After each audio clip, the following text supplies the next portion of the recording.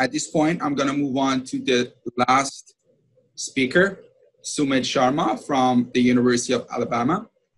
The title of this talk is Retrofit of Existing Foundation to Convert Traditional RC Wall into Rocking Wall Using Ultra High Performance Concrete. The floor is yours, Sumedh. Thank you. Good morning, everyone. I am Sumedh Sharma from University of Alabama, and today I am presenting our work on retrofit of existing foundation to convert traditional reinforced concrete wall into rocking wall. Thanks to the earlier presenter, you might have known more about UHPC. So this is a collaborative work between University of Alabama and University of Buffalo.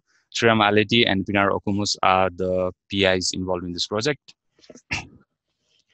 The primary motivation of our overall project is to provide suitable retrofit solution for non-ductile RC buildings.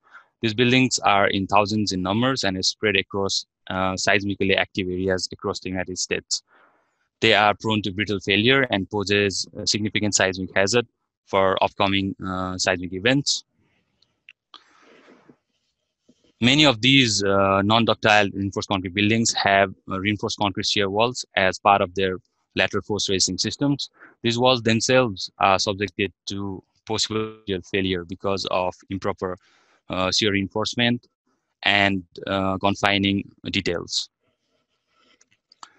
One of the possible retrofit measures for these shear walls are to convert them into rocking walls. First of all, a base coat can be created at the wall foundation interface as shown in step 1.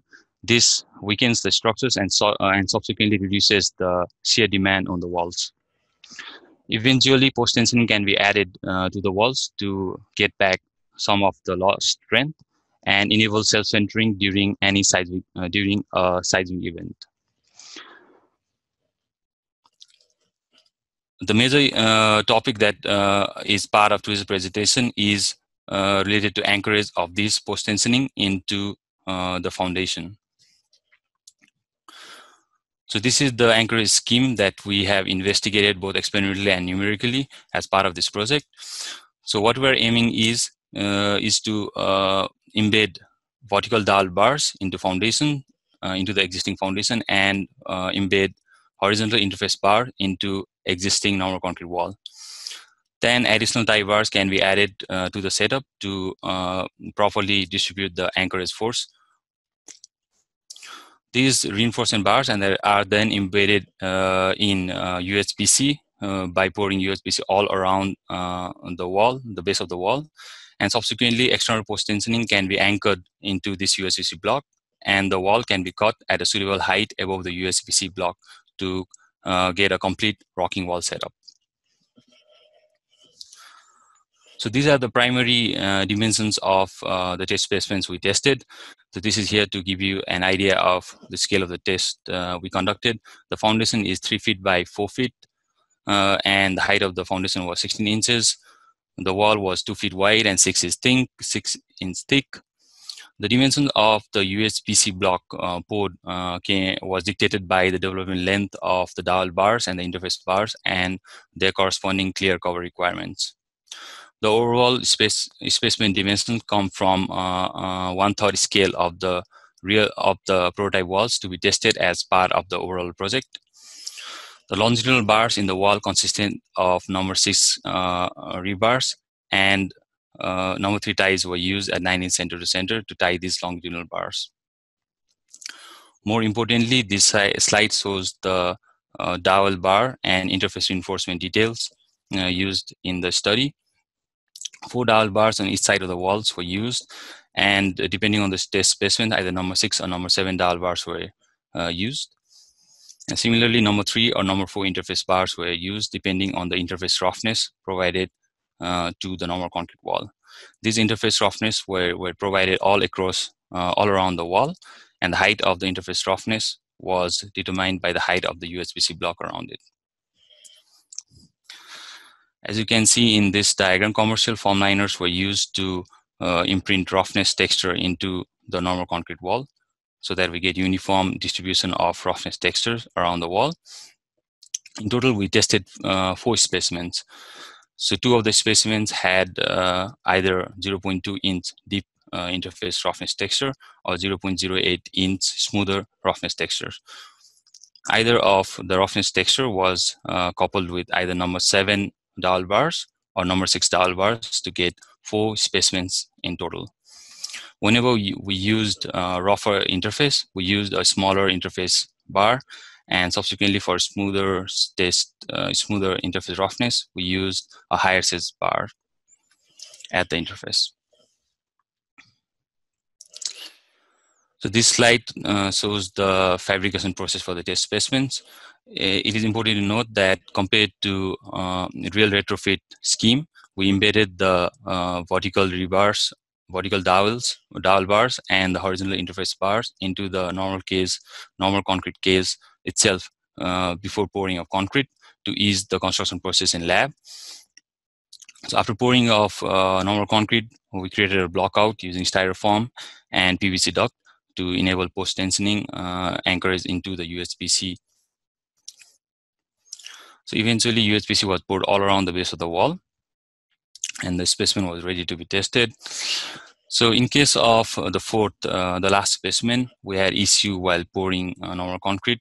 The normal concrete did not consolidate all the way to the base of the wall, and there was void at the base of the wall right up to the point where UHPC was supposed to be poured. So in case of this specimen, the UHPC block will have some monolithic joint across the wall, unlike other 3 test specimens, which will affect some of our experimental results as they come later. So this is the experimental setup we used to test the wall. First of all, the specimen was tied down using post-tensioning to the strong floor in the lab. A loading beam was put on top of 2 400 kip loading jack, and high strength bar was anchored at the top of the loading beam and into the UHPC block to act as external post-tensioning element. Eventually, these wooden posts which are on both sides of the specimens were removed, and the loading jack was used to apply vertical displacement to the loading beam, which eventually transferred post-tensioning force through these high-strength bars into the UHPC block. A total of 3 load cycles from 0 to 110 kip was applied to all the test specimens. Different LEDs, instrumentation, LVDTs, and strain gauges in dowel bars and interface bars were used to monitor the strain and displacement values related to the specimen. These 2 400 kip load cells was used to record the loading data. So very minor cracking in UHPC region was observed during testing. There was no damage observed in normal concrete part of the specimen, whether it be in the wall or the foundation. So initially at around 60 kip, there was some minor cracking that propagated just above the anchorage region. These cracks became more prominent as loading increased close to 100 kips, and new cracks formed around the location of vertical dowel bars. So these are the only damage that were observed. And similarly, in another specimen, we had a similar trend where you could see progression of damage just above the anchorage region. So basically, the testing went relatively damage-free. So now let's now in the next few slides, we'll be talking about the displacement of the UHPC block. So in X direction and in outer plane direction, the displacement recorded was negligible, so it won't be discussed. So we'll be only discussing about the displacement observed in the vertical direction, that is the y-axis. So NDI LEDs were placed as seen in this figure at several locations, and they are capable of recording deformation in all 3 different axes. The displacement observed in y-axis was interpolated to create displacement profile at peak load of first load cycle, as seen here. So if you look at for all the specimen, there is slight variation in displacement across the UHPC block. But if you look at the difference between the maximum and the minimum displacement observed in each of these individual displacement profile, it's pretty small. So we can assume that the UHPC block was experienced deformation in y-axis in a relatively uniform manner. So when you go from specimen 1 to specimen 2, the difference is a smoother interface roughness. So we expect displacement to be increased, and that is what we observe from our experimental finding. And similarly, when we decrease the size of the dowel bar from number 7 to number 6, the displacement is supposed to increase, and that is what you observe as well. But in case of specimen 4, as we talked before, there was an anomaly during pouring of normal concrete, due to which there was monolithic connection between UHPC block on either side of the wall, which that's why we cannot compare this result with the other 3 specimens while talking about displacement. So now we'll spend a few slides talking about the behavior of reinforcements involved in the test specimen. First of all, talking about the dowel bars, as we saw in the previous slide, there was uniform, more or less uniform displacement of the UHPC block in the vertical direction. This can be verified through the strains in the dowel bars as well. If you look at the purple bar, this is close to the loading point, where the green bar is located further away at the edge of the UHPC block. All of these strains are measured at wall UHPC block interface. So as the loading was applied, the strains in these bars develop more or less to the same point. Unfortunately, we lost some of the strain gauges in 2 of these specimens. But looking at the results from specimen 1 and specimen 2, what you can observe is the dowel bars engage consistently throughout the specimen. And as expected, when we lower the size of the dowel bars from number 7 to number 6, the strain in the bars increase to match up to the loading demand.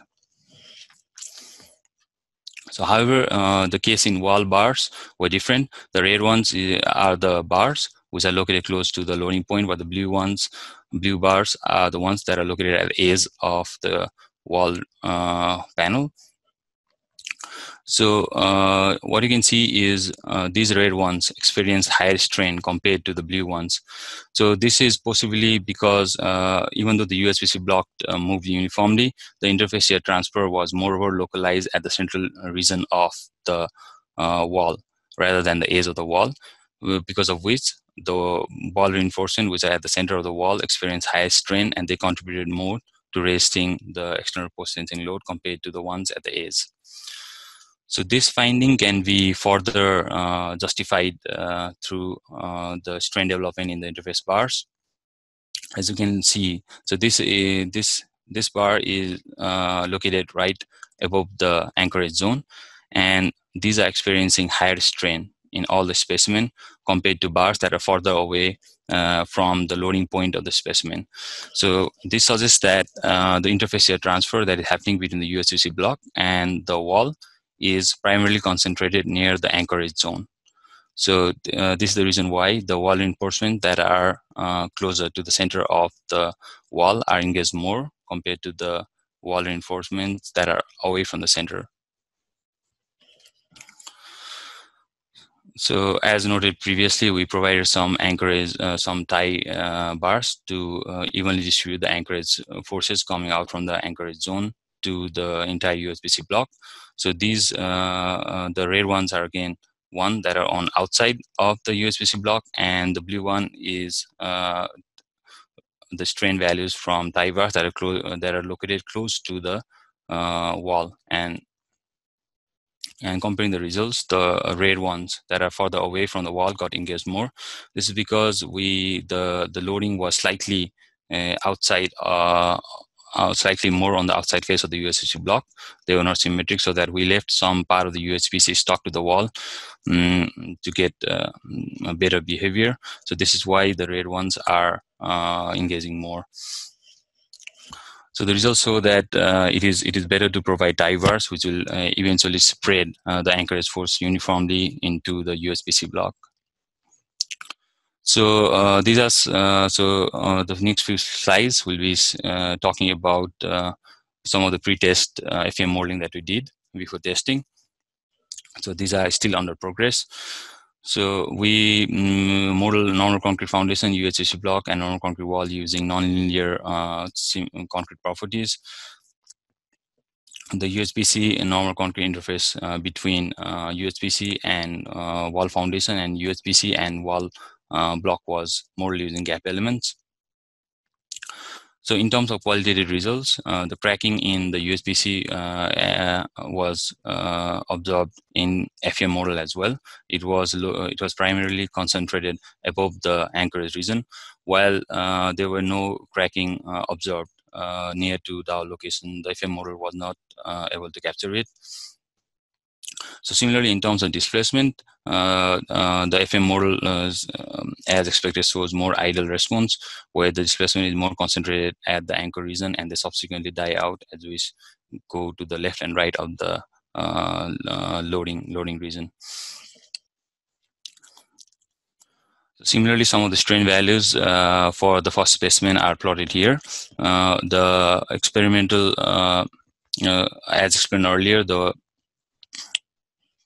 the wall reinforcement experienced lower strain, which is captured by the FEM model as well.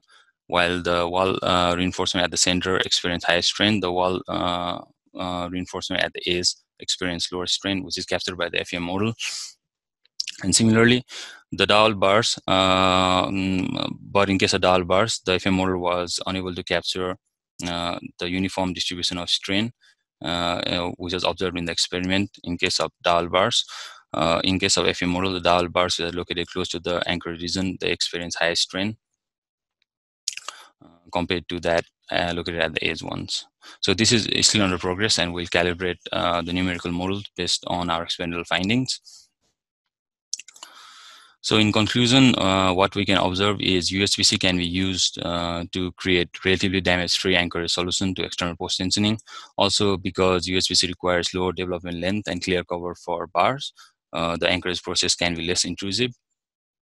And if proper interface reinforcement is provided between UHPC and normal concrete, then the existing wall reinforcement inside normal concrete walls can be counted upon to resist part of the post-tensioning load. And in the future, we'll update the numerical model to better capture the experimental results. Thank you, and I'm ready for any questions you have. Thank you, Sumedh, for the interesting talk.